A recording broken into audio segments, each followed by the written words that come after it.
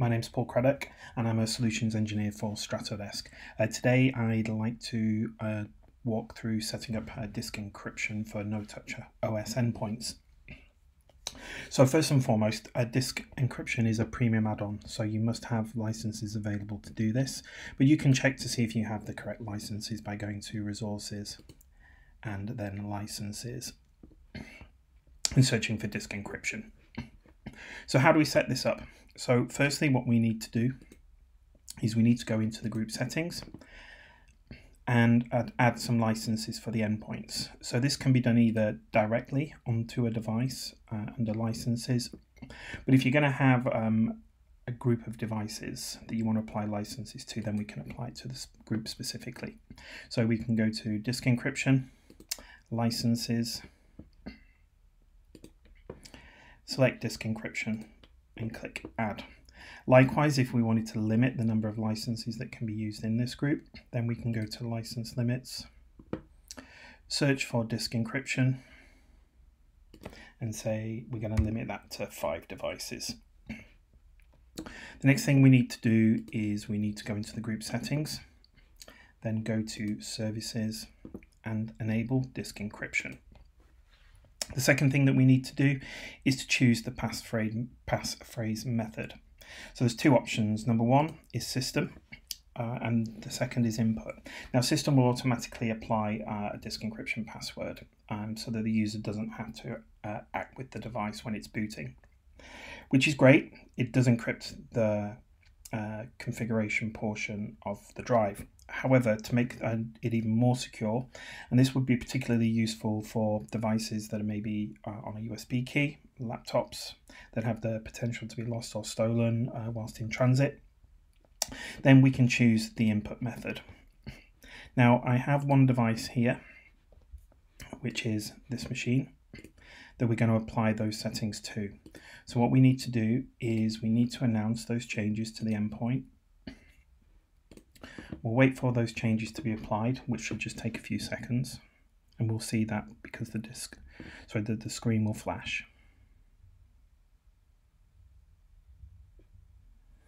There you go. So we know we've made that change. So the next thing that we need to do is we need to reboot the endpoint.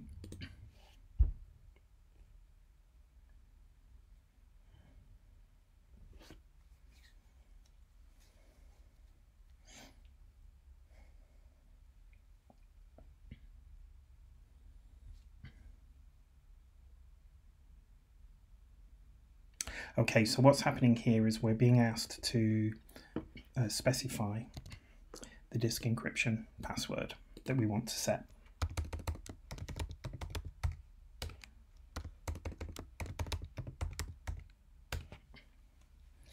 So now I've entered that information and NoTouch OS will boot to the desktop as normal.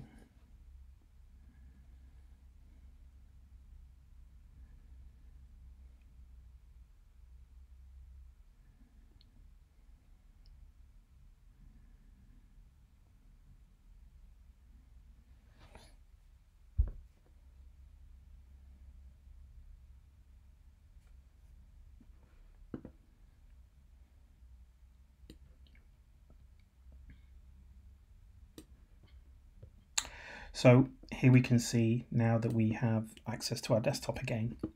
So everything's been set. So what will happen now is the next time that the user reboots the device, it will ask them to input their password before it will boot to the OS.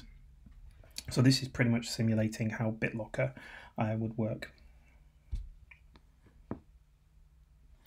So firstly, what I'm going to do is I'm going to enter in the wrong password.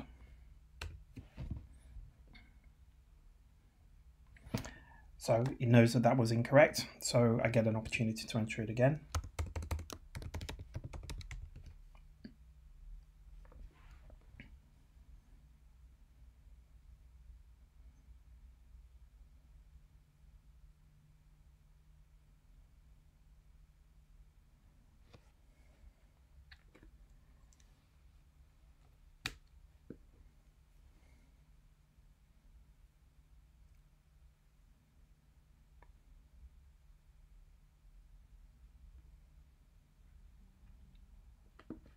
And there you go. So that's essentially how disk encryption works. So it's what we're doing is we're encrypting the configuration portion of the drive that contains the data.